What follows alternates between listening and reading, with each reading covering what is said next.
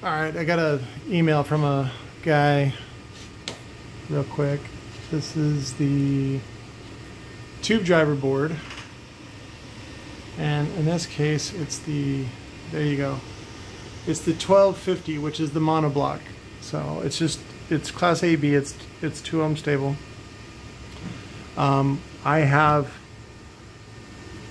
the heatsink, the Shroud, and the end plates, as well as the savior boards for these TubeDriver boards. I also have a, I think it's the 2150, which is the 2-channel version, and it's a little more powerful, and the 275 board as well.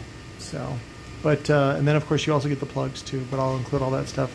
I think, let's see if I go about this. The Shroud is 40, end plates are 30 for the pair, plugs are 15 for the pair. These are all shipped. What did I say? Did I say the heatsink? Heatsink is a little expensive. The heatsink is like 60 bucks. So, because I gotta pay Apache Reclamation for those guys. So, and if somebody wants to go down to Apache Reclamation and buy them all, that's fine. I can't afford that. Those guys are, they know what they got. Last time I checked, it was like $3 a pound, but it could be more now. So, especially since aluminum prices and just commodities are up anyway.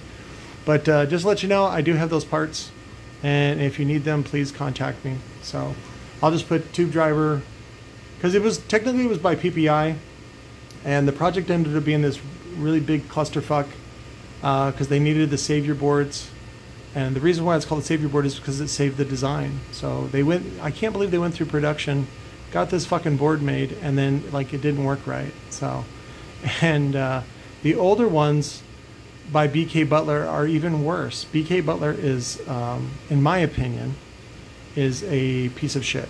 So, but I saw that when he was like, he got mad that I was selling the plugs for TubeDriver, and he's like, I own TubeDriver. I'm like, well, you licensed it out to PPI for 10 years, so, and that's what these plugs are for. And he's like, rah, rah, rah, rah, rah.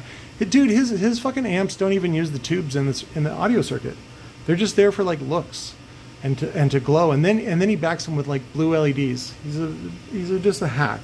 So, but and then and then he charges an arm and a leg for it. It's dumb.